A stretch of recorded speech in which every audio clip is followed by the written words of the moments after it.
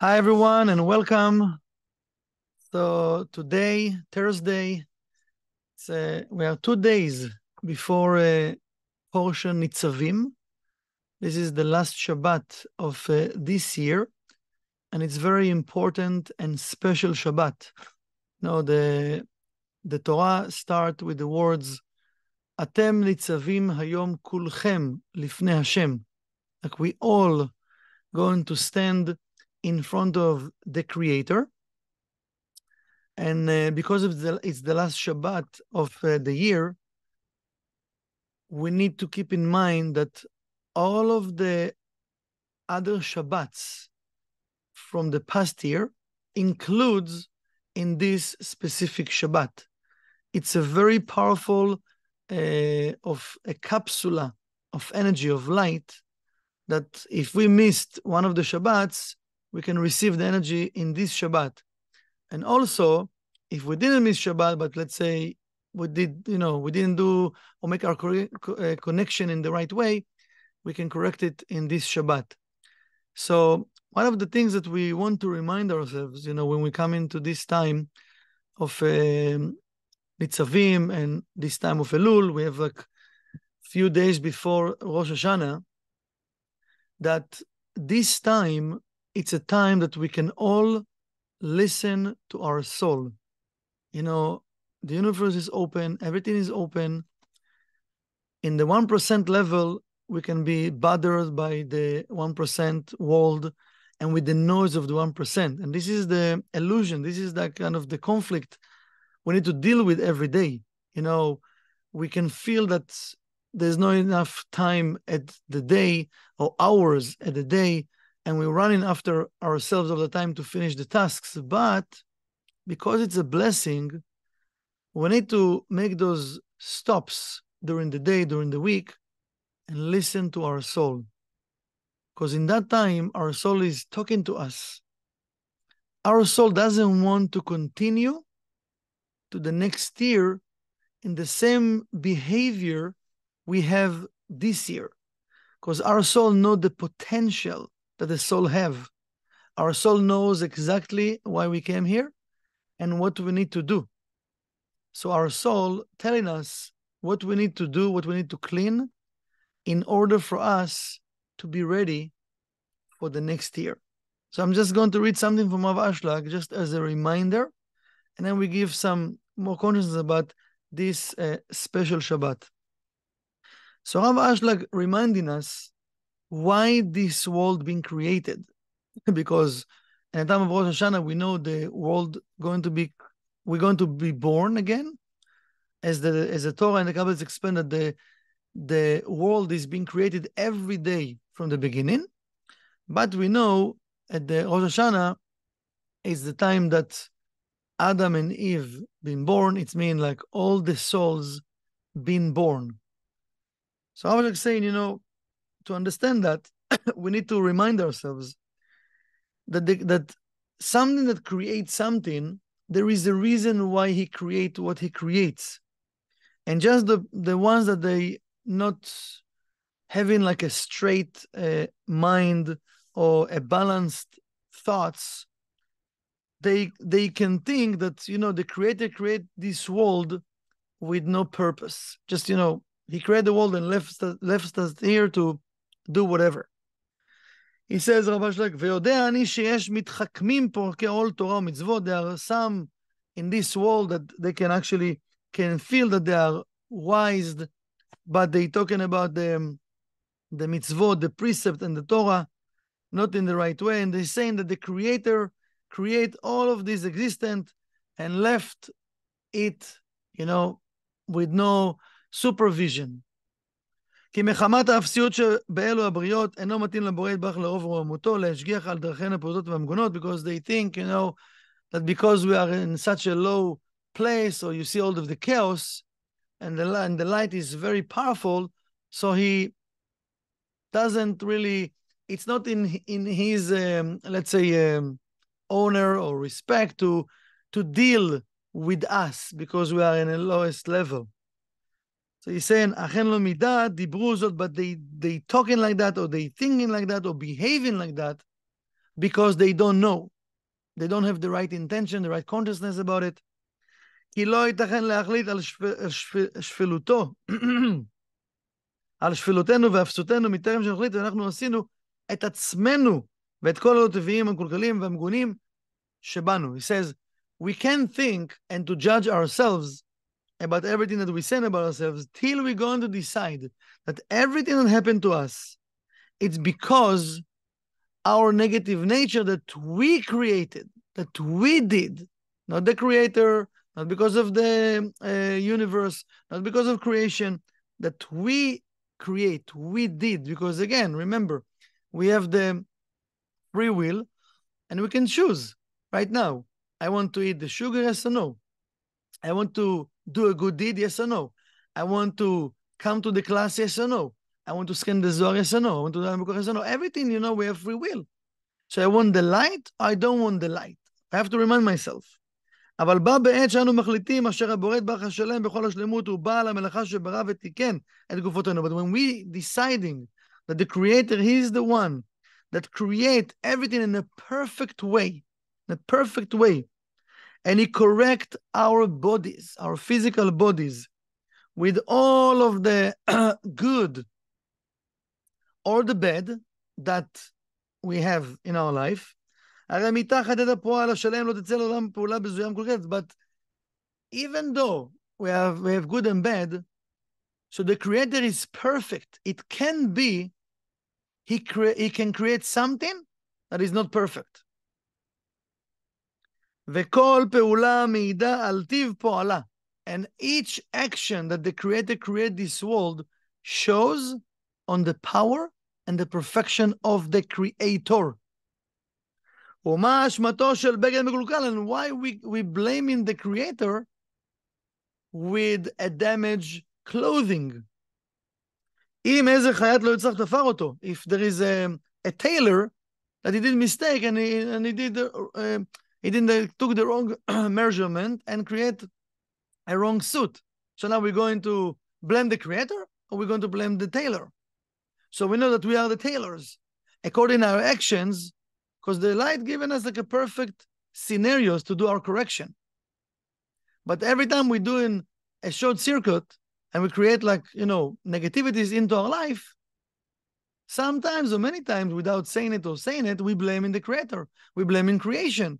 We don't understand why it's happened to me, why I need to go through this movie. But in the endless, we have everything.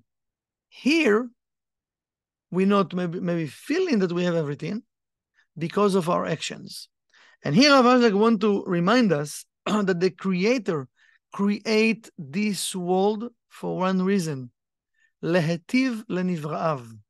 And that we need to engrave in our brain, in our heart, because while we're changing, we want to take this energy with us to the next year and to remind ourselves when we have good times or we have bad times or difficult times, the creator create this world for one reason, that I will have the most fulfillment that I need to have to help me to do my correction. It means whatever I need, happiness, health, wealth, whatever we need to do our correction. So from the point of the creator, he create this world, this universe, and give us everything we need to be fulfilled. This is from the point of the creator. From my point of view, my life or the world, if I don't feel it, if I don't have it, I can't blame the creator. I can just look within and check where in my life there are places I'm not doing and I'm supposed to do, or where in my life there are things I'm not supposed to do and I'm still doing them. Let's take responsibility. And this is this month. This is why the soul telling us the truth. Maybe we don't want to see it because it's hard. It's hard to listen to the truth. We don't like the truth. We said, yeah, tell me the truth. But when someone telling the truth, we don't like it. Really? This is what you think of me? I thought you are my best friend. I thought you are my teacher. I thought. What do you mean you thought? You asked for the truth? This is the truth. This man, this is the truth. Maybe we don't want to listen to the truth, but the soul telling us the truth. The light sending us messengers to tell us the truth. So we can get upset, we can get angry, we can fight back, we can do whatever we want. But this is the truth. But it's a gift. I want to change, I don't want to change. I want to continue to next year with most of my garbage or with empty vessel, clean vessel, because I want more. I want to feel and to stay connected, to connect and to stay connected with the fulfillments of the Creator. Lehetiv lenivrav. I want to cleave myself with that thought of creation, that the thought of creation from the point of the Creator, just to do good with His creations, just to do good. So I want to taste it. I want to feel it 24/7. And one thing, from many things of this parasha, of this week, that's that Moshe Rabbeinu is telling us all of those things before he live in the world, before he going to stand in front of the Creator. And we know when the soul leaves the world, the soul is standing in front of the Creator to give the report. So one of the tricks we need to start to work with, especially now, when we meditate every day, and also we can do it the entire year, even the next year, something that Eitan Yardeni, I listened to one of his consciousness classes this week, very powerful, very, very new, like energy. Think about it from that point, and right now, this Shabbat until Rosh Hashanah, we all going to stand in front of the Creator. When we stand in front of the Creator, usually it's before the person, it's when the person leaves the world. Because right now we finish a year and we're going to be born again. So it means, imagine, God forbid, the person live in the world and he be born again. So we're going to stand in front of the Creator. When we're in front of the Creator, think about it. Do we care about what people say about us, don't say about us? I have, different type of tasks to finish during the day. I finished them, I didn't finish them. Stress, no stress, pay the bills, no pay the bills. All this 1% noise. You really think we're going to have it in the upper world? You really think in the upper world we can blame someone? We can judge someone? Of course not. It says the Zohar, when the soul leaves the world, if the soul doesn't have enough good deeds, because the soul knows the truth, the soul feel shame. Because the soul knows the truth why the soul came to the world. And the soul sees and feels, or if we can use those terms, that the soul didn't do enough and didn't fulfill the mission. In that moment, the soul doesn't think about who said, what said, in which case, he loved me, he doesn't love me. All of that noise around us in the 1% world doesn't exist when the soul leaves the world. This parasha, this weekend, this Torah reading, if you can make it and come physically, or you can listen at Kabbalah.com, it's very important.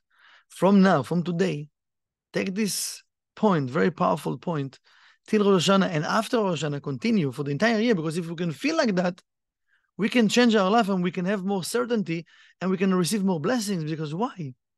When the person is about to leave the world, you think the person care about who said what? You think he have calculation in his mind? When a person is sick and he's in bed, you think he care about what people say, doesn't say? He doesn't care about nothing. Money, no money. What he cares is just to be healthy again. That's to have the strength in his body to stand up and to walk and to go back to work and to see his kids, his wife, his friends, to study, whatever that mean to the person. But he's just thinking about just to be healthy. Suddenly, all of the noise of the 1% disappear, because right now, what you can do. So when we take in ourselves in that time, kulchem nitzavim hayom, today, you all going to stand in front of the Creator today, not tomorrow, not in the past. It says the Torah, today. Every day, we need to feel like that. I'm standing now in front of the Creator. So all of the 1% noise need to disappear. All of the worries, all of the judgmental thoughts, the blaming thoughts, who said, who going to say, He wants to do it. He doesn't want to do it. He loves me, doesn't love me. I don't care. I came here to fulfill my mission. I came here to help my soul to do it correction. I want to cleave myself with the Creator. I want to cleave myself with the thoughts of creation. I want to cleave myself with that energy, lehetiv lenivraав, that the Creator just wants to give me and fulfill me with good. And if I don't feel it, it means to me I'm doing something wrong. Let me check what I'm doing wrong. And I want to change that. Because when we will do that, what will happen every day, because it's a new day and new blessings, every day I'm going to make sure not to let the 1% to control me. Now, it doesn't mean the 1% I don't need to work and make money and pay bills. Of course, yes. But it depends how I'm doing it, with which consciousness. If I'm more connected or disconnected from the light. If I will take this exercise and start to train my brain, I'm doing let go about the noise. And anyway, I'm doing my work, but from more connected place to the Creator, more happy place. And you know what? It might be we're going to start to enjoy more and more the time of doing the work in the 1%, even though there are very stressful times in our life. But when I'm connected and have certainty in the Creator, the light will fulfill me and give me more strength to overcome those obstacles. Another thing that we need to start to keep in mind, every time we're doing something, if you read the Zohar, Ana Bekoach, good deed, give tithing, give donations, volunteering, all of those things, spiritual things we are doing, we want to ask and to say, I don't want just because Rabbi Shach explained we can do it in an external way or in an internal way. When we're doing something physically in this world, the things that we mentioned before, we have to keep in mind the internal energy, the spiritual energy. So I want to say to myself, because of that action I'm doing right now, I'm going to be more close to the Creator. It's going to bring me more closer to the Creator because I want to cleave myself with the light. Or if you want to change something or you need something in your life, because of that action, I'm going to receive that thing. So every time we take in any actions, we want to put the right intention before. The highest level of intention that I want to be closer to the light. I want to fulfill my mission and to make sure that to prepare my vessel, that the light can dwell in my vessel and the light will guide me. So let's take, those points from the Kabbalist, beautiful, beautiful, I think like amazing points that we can focus our energy and start from now, not from tomorrow, from today, from now. Everything that you are doing, you're telling to yourself, because of that good deed, because of that action, I'm going to be more closer to the Creator. I'm going to fulfill my mission. I'm going to have the thoughts of creation. You inject in like energy that action will remove the barriers and cleave us with the light of the Creator, give us the certainty, and also to remember to do it the next day, not just today. If I did it today, it means I need to do it also tomorrow and the other day. So the entire year, if we can keep that thought in our mind and we think like this is our last day, or this is the day that we stand in front of the Creator, really, we need to ask ourselves, what is really important right now in that moment? When we bring in ourselves from the past and from the future, and we are at the present time, what is really important right now? If just this moment is important, how I should act right now, and what thoughts and intention I'm supposed to have right now. And most of the time, we will find out just positive things, because that's what matters right now. So let's take this energy, this light, and that support from above, and let's use it. Don't think about it, just meditate. Let's use it. Et la'asot, Rav Ashok saying, it's time to manifest. It's time to do. Okay? Good luck for all of us. So let's open our mics and let's share Shabbat Shalom with Shabbat Shalom, everyone. Michael. Thank Shabbat you. Shalom. Shabbat Shalom. Shabbat Shalom, Shabbat Shalom, miracles and wonders. Amen, amen.